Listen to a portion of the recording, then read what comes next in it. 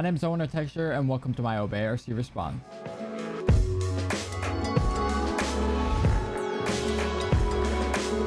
I'm a 19-year-old content creator from small town Iowa. I host podcasts, I stream, and I TikTok. Why does Obey need a podcaster? Think of gaming organizations that have audio networks. It's a staple in every big org around the globe. Being able to produce long-form content is something that big orgs do very well, and it's never too late to get into it.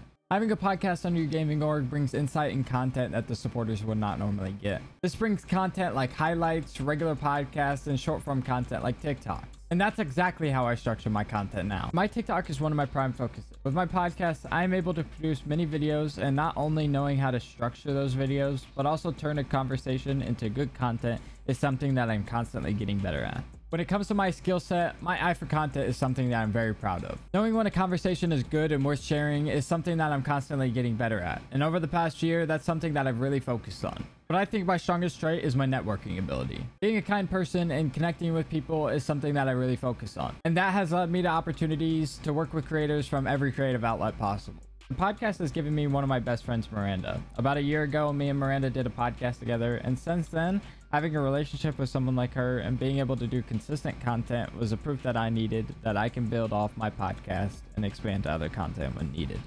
Yo, his voice is crazy. You made a killing machine.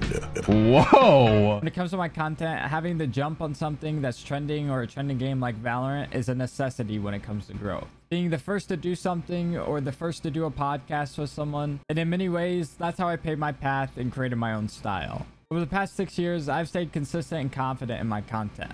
And with the recent increase in my viewer base, I'm just much more of that. The numbers aren't everything to me. I'm still very passionate about creating content. I wake up every day and create content for me, not numbers, not money, or anything like that. But I'm also passionate about Obey. I've had my mind set on Obey since I was 13 years old. And finally, I feel like I'm at a place where I can bring something to the table. And I want to bring something to Obey that hasn't been there before.